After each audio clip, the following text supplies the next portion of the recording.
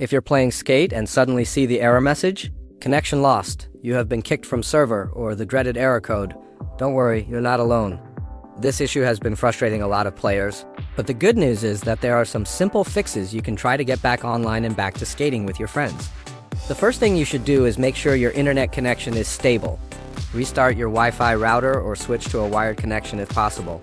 If you're on Wi-Fi, try moving closer to the router for a stronger signal.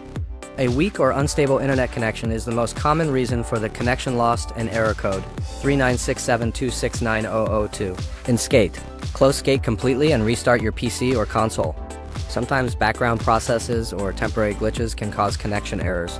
A fresh restart clears out any cached data or minor bugs that might be kicking you from the servers. Sometimes the issue isn't on your side at all.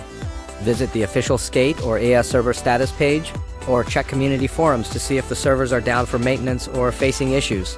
If the servers are having problems, all you can do is wait until they're back online. That's it. These quick steps should fix the connection lost, error and error code.